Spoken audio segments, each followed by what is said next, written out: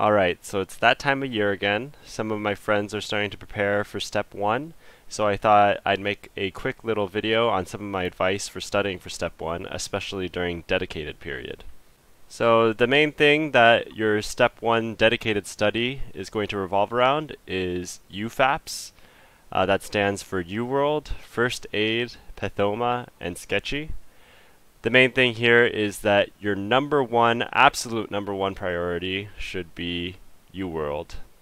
So that means even if you feel like you aren't going to make a full pass through first aid, or you're not going to catch up on all the sketchy videos, it doesn't matter. You need to make at least one full pass through UWorld in order to make sure you can do as well as you can. So that is your number one priority. Next is first aid. So it really depends on how you prefer to use it. Some people like to do a full first pass from front to end. Some people just like to use first aid as a reference. I'd say you should do whatever you feel like is most useful for you. For me personally, I did one full pass and I made flashcards throughout, and I thought it was pretty useful, but there really is a lot of information that's sort of low yield in there. So I wouldn't stress too much about remembering every single little detail. They're very comprehensive, but again, some of the details are kind of not the highest yields. Pathoma, I recommend everybody doing Pathoma. If you have time, Dr. Satar is an excellent lecturer, and he explains concepts and other things very, very well. So I say that everybody should be doing Pathoma, and that's why it's part of this UFAPS mnemonic.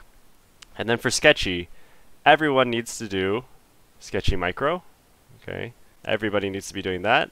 I would say for Farm, it was very useful for me, and I would say it would be useful for a lot of people, but it's not mandatory, so it's pretty good. Let's just put a lot of checks for Sketchy Micro.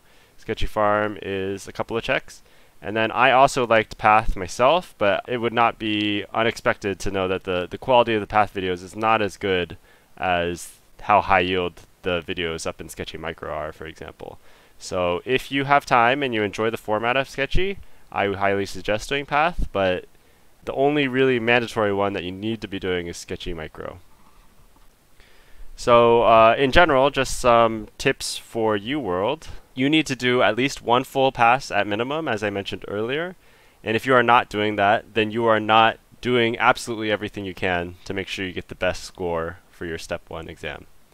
The next thing is you should do all of your blocks as 40 questions, random and timed. I had some classmates of mine who did not choose to do random, and they didn't want to focus on their weak spots early on because they hadn't reviewed them yet in first aid. And I think that is the wrong way to do it.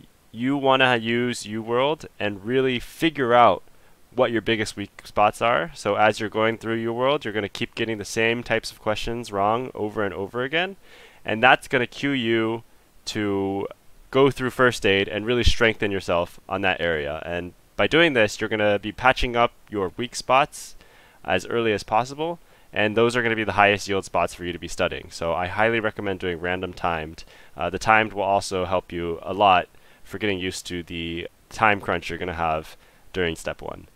But I would say that if you do want to do tutor mode early on, it's not a terrible idea, and so that could be a good thing if you like tutor mode. You may want to try a couple blocks and see how you like it.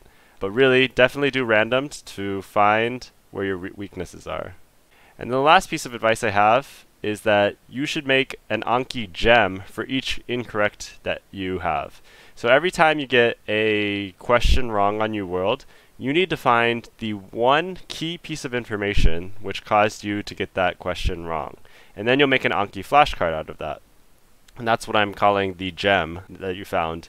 You can make more flashcards if you would like from each incorrect, but I found that this is a good way for you not to burden yourself too heavily by making so many cards out of each incorrect. By just focusing on making at least one card per incorrect, you're really going to capture the key point that you needed to learn from that card. And I also found that this really prevents you from having to do your incorrects again later. A lot of people like to go back after they finished a full pass of UWorld and do all of their incorrects. And so when I finished UWorld, I actually went and did some of my incorrects, and I realized that I remembered every single one of them, and it was kind of a waste of my time because I had already had all these flashcards on them and had been doing them during my entire dedicated period. So the incorrects were very easy for me to remember and get correct. I think this is a huge time saver and a really good way for you to continue reviewing the things you got wrong to prepare you for your actual Step 1 exam. Okay, in regards to doing Anki, what you're going to be doing is whatever cards you were doing from before. So if you were working on Zanki, I would continue doing those reviews. If you still have a bunch of Zanki to finish, I wouldn't spend too much time doing more new cards. And I definitely wouldn't recommend anybody start like a new deck for dedicated. Just do whatever cards and do the reviews that you're doing from before. And they shouldn't be too much of a burden because the reviews will be spaced out pretty far since they're already mature cards. You're going to be doing your UWorld gems that you made from each incorrect. And then you will also want to consider changing your learning intervals for getting more repetitions in and aiming for a higher retention rate, say 90 to 95%. If you watched my guide to Anki intervals and settings, you know that I had learning steps of 1 day, 6 days, and 15 days. And my goal retention was 80 to 90%. Okay, so that's for long-term retention. For your Step 1, you kind of want to be maximizing your short-term retention a little bit more. So I think it is totally reasonable to do something like 1 day, 3 day, 7 day, or 1 day, 4 day, 10 day. As a third option, you could even do 1 day, 3 day, 6 day, 15 day. Okay, those are all options that you could consider for your learning steps, and this will help you get higher repetitions on the new cards you made. As well, you should target around a 90% retention. I think would be a very fine target for your Step 1 studying. I highly recommend downloading some kind of audio podcast. This is going to be really useful because whenever you're working out or you're walking or doing grocery shopping, folding laundry, washing the dishes, you can just pop on a podcast and get some extra studying done in a pretty casual and relaxed manner. I really enjoyed using Golyan. He is a pretty well-known Step 1 podcast person. His material at this point is almost 20 years old, so it's pretty old, but it actually is still pretty updated for what the Step 1 board exam is going to be teaching you.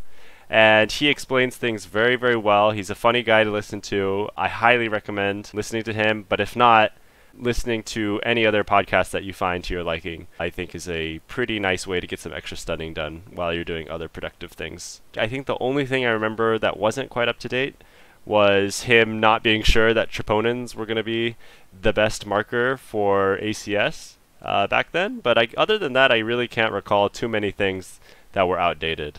In regards to practice tests, so I think you should do all of the available NBMEs.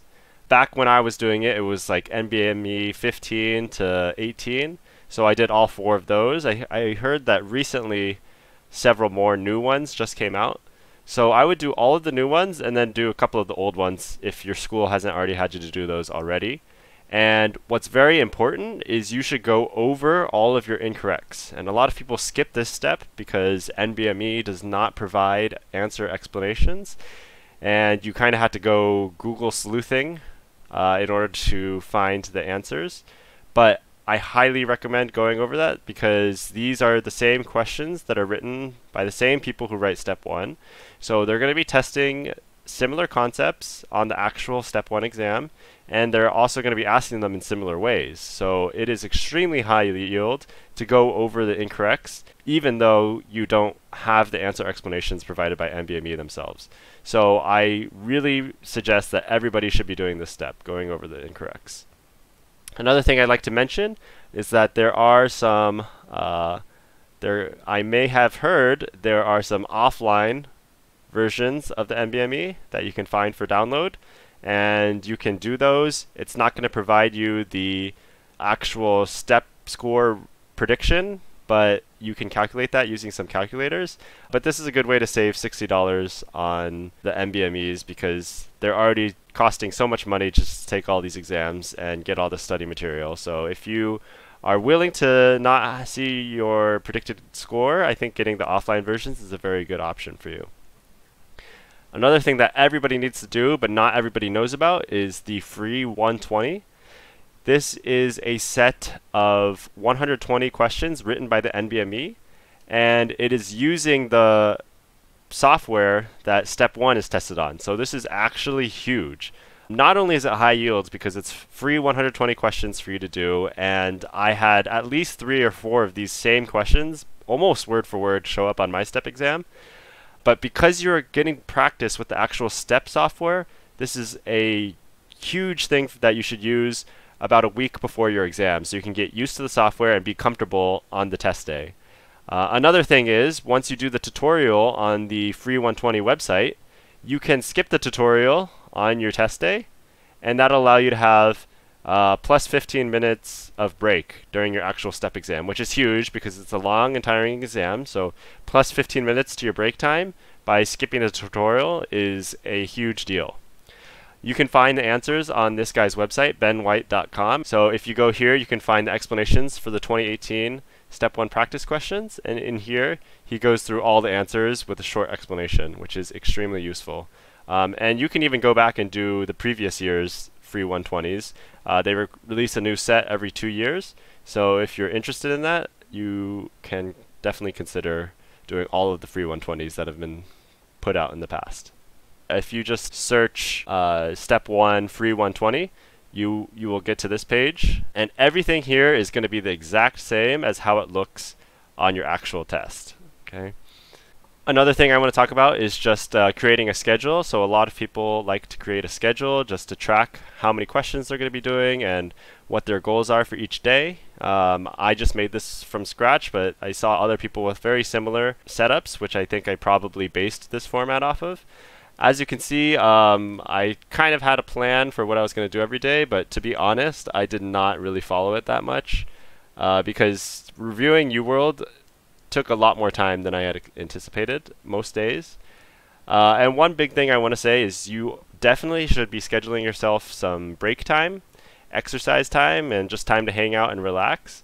You don't want to burn yourself out too much, so have at least one or at least a half day that's completely empty of studying per week.